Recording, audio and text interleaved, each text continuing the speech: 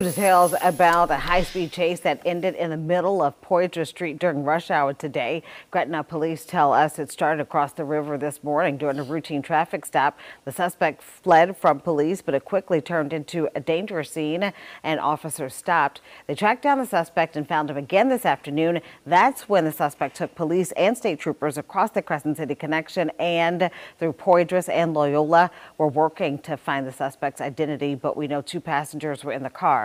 No one was injured. Well, the